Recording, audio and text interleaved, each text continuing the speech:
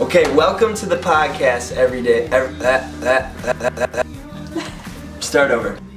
Welcome to the podcast, everybody. We have our first guest today. I'd like to introduce you to Sophia Julio. Hey everybody. It's National Women's Day today. This isn't going to come out on National Women's Day, but we're representing women in the cannabis industry today. And all women, we just want to shout out, thank you for who you are and what you do in this world. Special shout out to Melody Peralt. I'm wearing her t-shirt.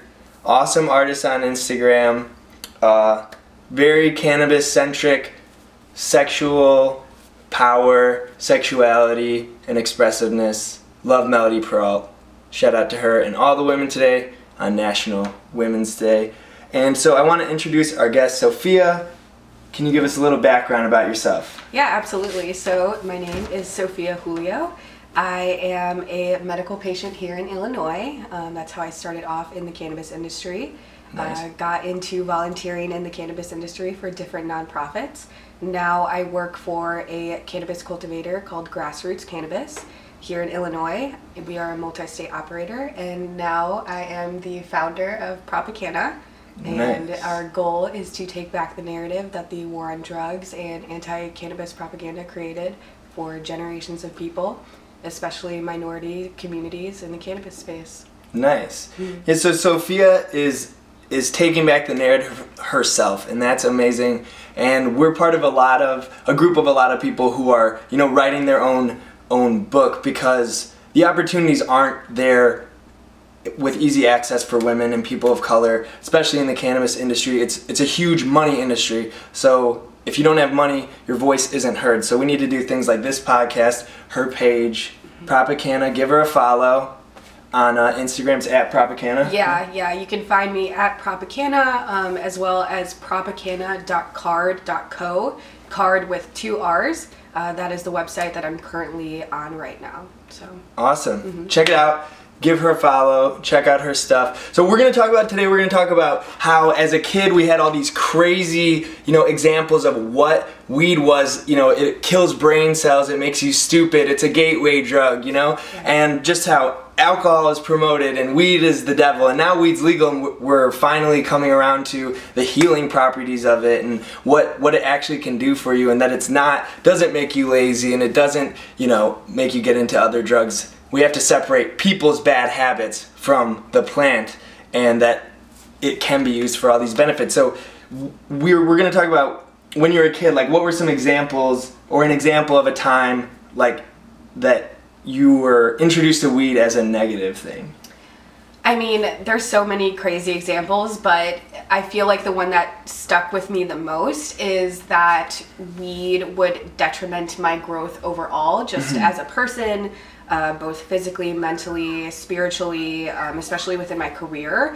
I think that it was really pushed on me, not only with family, but also just societal norms, that cannabis would, cause you to be lazy, cause you to not really put your best self forward, and just kind of stagnate. And that was something that really stuck with me for a while until I decided to try it. And I was really scared to do that, actually. So it's something that, really broke me out of that shell. And I think that it truly changed the way that I saw cannabis, and since I tried it, it's just been a medicine ever since. So the way that cannabis has been portrayed to me was just incredibly detrimental in my head for a long time. And I also saw that within other people, and so being able to pull myself out of that mindset has been incredibly opportunistic and just overall healing for myself. So yeah, and ironically, people said it would like slow you down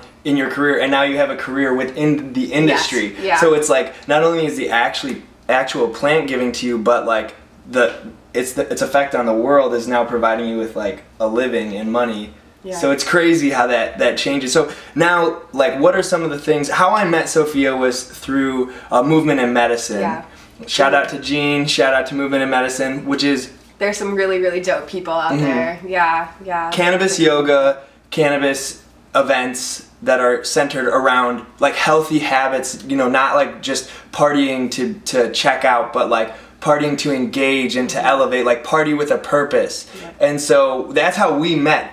So that's like the positive part of cannabis too. Yeah, it just brings community overall, and you know, we were talking about this a little bit earlier, but it really truly helps you center yourself and just become more aware of just the things that are going on in your body and your brain, and really allows you to become aware of, you know, who you are and what your goals are. And I think that it's an amazing plant that has been graced on this earth. So it's something that we need to continue to, you know, research about. And I think that sustainability and education and policy reform need to be at the forefront of the industry for sure.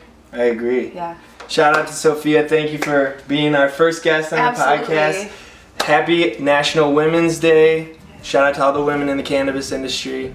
Thank you for being on the podcast. Absolutely. Follow Sophia on, what are your handles? Instagram, so there's 3 underscores, and then it's Philosophia, as in philosophy, lover of wisdom, here for you guys. Check it out. Check me out. And Propaganda. And Propaganda. Which is just at Propaganda. I'll put the ads on the screen. Smoke some weed. Thank a woman in your life today. And have a good one. Send so much love. Send love. Peace.